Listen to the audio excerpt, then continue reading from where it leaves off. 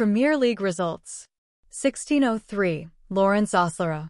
It's full-time at the Amex Stadium and Stamford Bridge this afternoon, where both Brighton and Chelsea have earned home wins.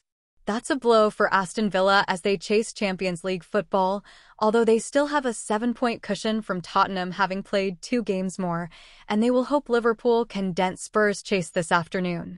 As for West Ham, the writing may have been on the wall for David Moyes already, but this result will only strengthen the view that he should move on at the end of the season.